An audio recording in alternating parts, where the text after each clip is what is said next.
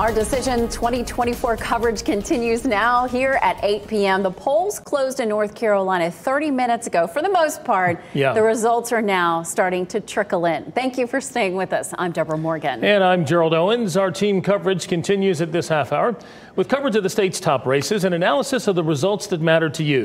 And while the polls have been closed, one Wilson County precinct just closed literally a few minutes ago, or rather closing right now at 8 o'clock straight up. A printer issue caused a delay in voting this morning.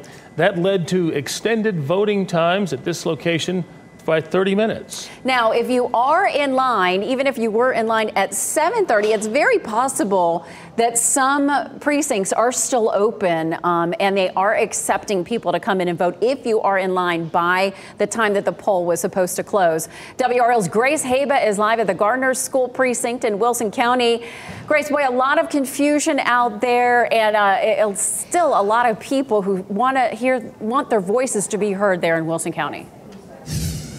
Deborah, that's exactly right. Confusion is honestly the best way to describe that, and it actually has continued even here in the past 15 minutes. Now, just a couple minutes after we were live with you for the 7:30 half hour, we turned around because one of the poll workers came out and made an announcement that the polls here had closed at 7:30. A lot of people obviously in line who had heard us reporting and had followed online and knew that it actually closed at 8 instantly were confused. I walked over straight to him and asked, where did he hear that? He pointed me inside, so then I walked inside through the line, asked the woman inside where she heard that, and she said that it came straight from the Wilson County Board of Elections Director, Tasha Bell. And so she got her back on the phone and said, wait, isn't it 8 o'clock? And Bell said, yes, it is 8 o'clock. So then another announcement was made that reassured people here in line that, yes, polls do close here at 8 o'clock. So again, that confusion definitely continued here even in the last 20 minutes. And we were glad that we were here to hear that and to get things settled, because a lot of people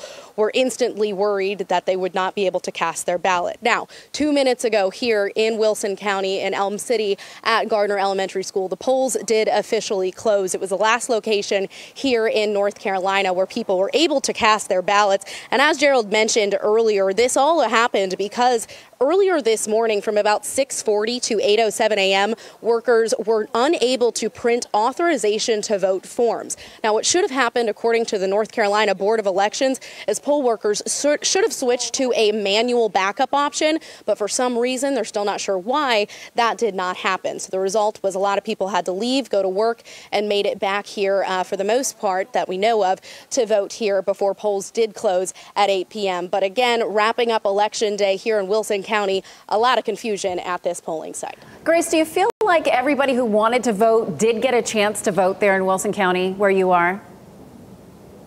It did seem like a lot of people who were out here earlier, Deborah, made a point to come back out. Now, one woman did voice concern that there may have been a couple people who were unable to. And on that call, the Board of Elections folks were kind of debating how long to extend voting time here or if to extend it all. And one member even mentioned, well, if it's only a couple people, do we need to extend it? And one woman said she's very glad that they did, even by 30 minutes, to give every single person who is supposed to vote here the opportunity to come out and have their voices heard. Very important. Hopefully that is what happened too. All right, Grace, thank you.